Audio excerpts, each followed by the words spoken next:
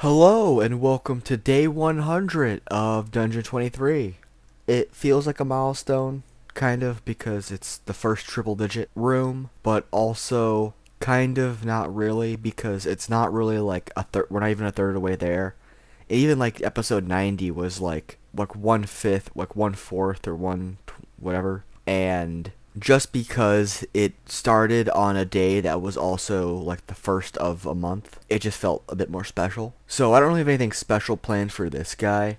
I don't have any brand new updates other than the stuff I've been working on is still being worked on. But enough about that. What we have here is a secret room, and I did a little bit of sketching of this guy here.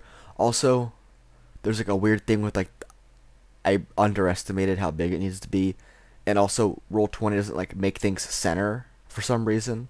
So this is gonna be an issue. It's definitely gonna be an issue. So I don't know if I'm gonna have to like constantly realign everything because you can't drag and snap drawings like this. So I don't know what I'm gonna do. I'll figure it out when I get to it. But I did make this little bit of a room just so I kind of know what I'm gonna go for. But that isn't the room we're making. This is the room. And what this is basically in this hallway. This door's unlocked, by the way. In this hallway, there is a wall here that's kind of like not assembled as solidly as the rest of the walls. So, with a DC 17 investigation or perception to kind of like notice like bits of wind coming through, air current, all that stuff, this is always like the go-to. Basically, with DC 17, you notice that this wall isn't completely solid. It's flimsy. It's not a lot there.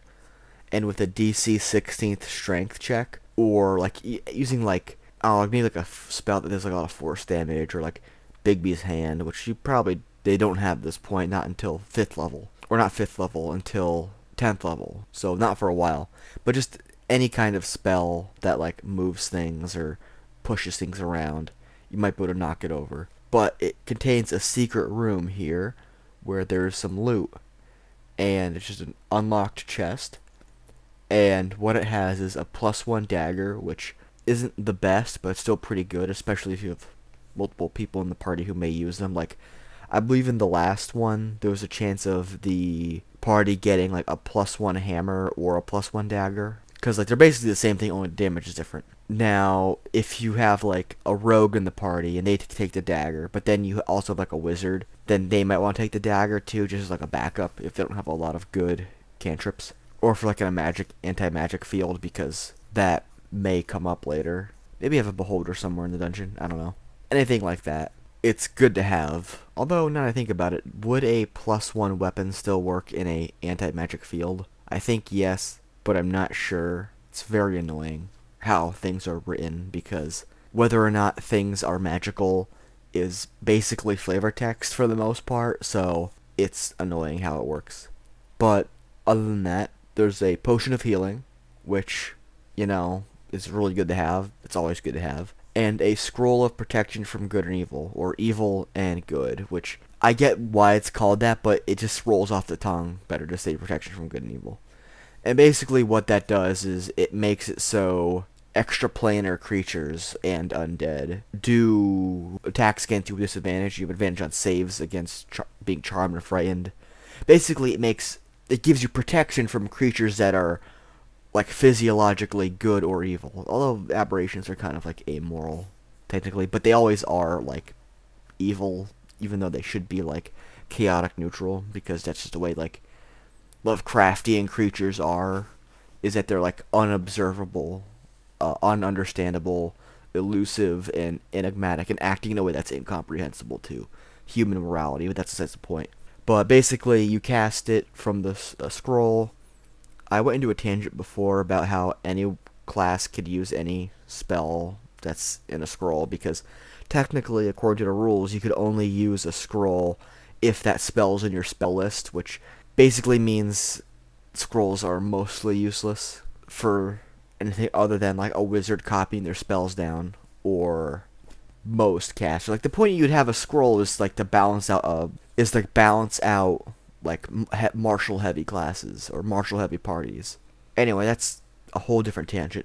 What's important is it makes those aberrations, undead, celestials, fiends, fae, and I think that's it. It doesn't affect monstrosities, giants, beasts, humanoids, or constructs. I may have already said constructs, I don't know. But basically, if it comes from another plane of existence, or gets its power from another plane of existence, like undead in the fae, then yeah, it protects you from them. You're disadvantage on attacks, advantage on saves, that kind of stuff. And it's just some really good loot that's hidden behind this wall here.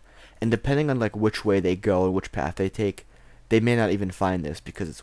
And I might only put like maybe one other hidden room in this floor, depending on how long this goes on for and how many rooms there are and how big they are and that kind of stuff. There'll be like hidden stuff and loots and traps and all kind of bonuses, but not like explicitly hidden rooms like this.